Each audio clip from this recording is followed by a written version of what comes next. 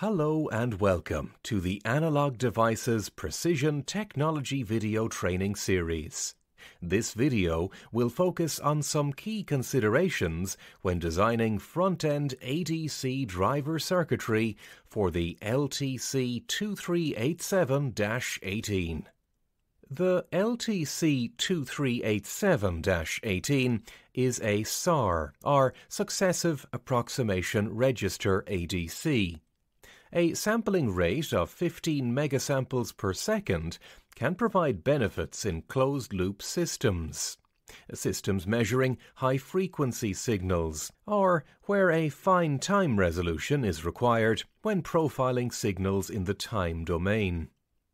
The LTC2387-18 has Nyquist sampling up to 7.5 MHz. Delivers signal-to-noise ratio up to 95.7 dB and total harmonic distortion performance up to -101 dB, and specifies 3 LSB maximum INL performance. The Precision ADC Driver tool, which can be found on the Education section under Data Converter Tools in analog.com, will be used to highlight the key recommendations when designing an ADC driver circuit for this ADC.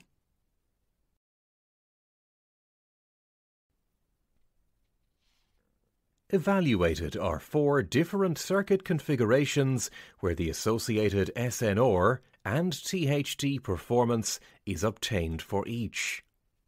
These circuits will be analyzed assuming a 100 kHz differential input signal with an amplitude of 4.096 volts peak-to-peak, sitting at a common mode voltage of 2.048 volts.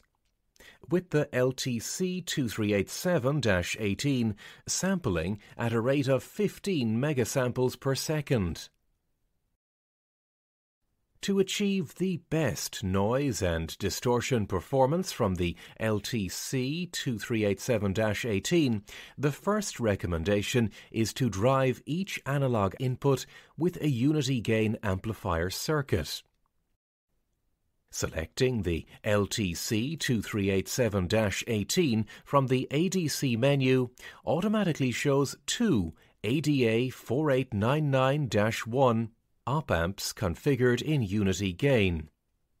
Looking at the Noise and Distortion Performance tab, the distortion THD is -113 dB and the system noise is 48.9 microvolts or ms.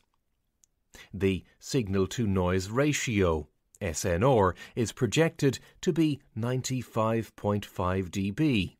This performance correlates with the ADC datasheet specification at 100 kHz, indicating that the ADA4899-1 unity gain amplifier circuits have very little impact on the ADC expected noise performance. The second recommendation is to add any signal chain gain before the ADC input driver buffers. To add a gain of 4 to the ADC driver circuit, select a non-inverting configuration from the driver section of the tool and set the gain to a value of 4 volts per volt.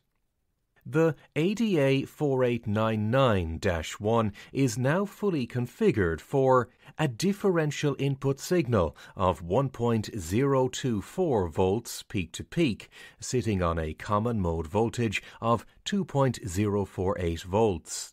Non-inverting configuration with a feedback resistor of 100 ohms and OR-G of 33.3 ohms. Comparing with the performance achieved from Recommendation 1, if the gain is added to the driver stage of the circuit, the THD remains the same, while the signal-to-noise ratio is reduced by approximately 4 dB. and the system noise increases to 82 microvolts or ms. The third recommendation is for a single-ended to differential signal conversion taken place before the ADC driver input circuit stage.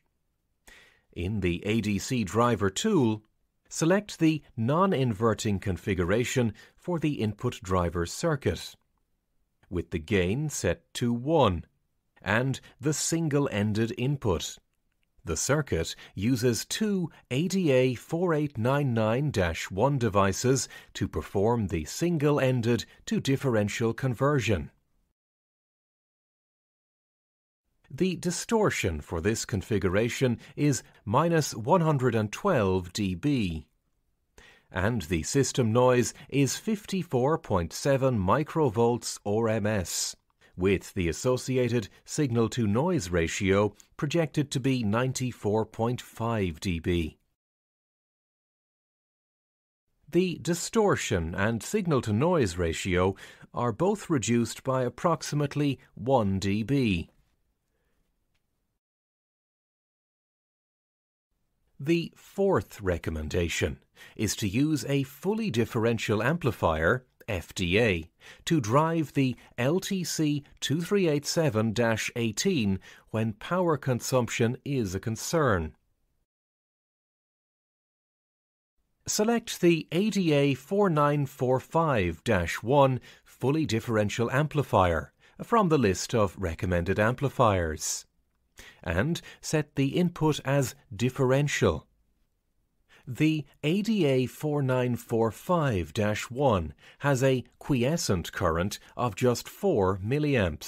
Remember to change the input to differential and the frequency to 100 kHz. The circuit shows the ADA4945-1 configured in an inverting configuration. Its output is connected to the RC filter, which then connects to the LTC2387-18. The simulation shows a distortion of -108 dB and a system noise of 100 microvolts or ms, with the associated signal-to-noise ratio projected to be 89.2 dB. Comparing with the performance achieved from Recommendation 1, the SNR is reduced by approximately 6 dB, while the THD reduces by 5 dB. The reduced performance comes at the benefit of 25 mA lower quiescent current versus the two ADA4899-1 buffers. In summary, optimum SNR and THD performance for the LTC2387-18 is achieved with a unity gain buffer ADC driver circuit. Adding gain or single-ended to differential conversion to the ADC driver circuit impacts on SNR and THD. Lower power consumption is achieved with a fully differential amplifier used as the ADC driver, but at the expense of degraded SNR and THD performance. The four recommendations highlight the trade-offs for each ADC driver circuit configuration when using the LTC2387-18. The implementation of recommendations will depend on what the application can tolerate. To learn more, please watch the next in our Precision Signal Chain Platforms video training series.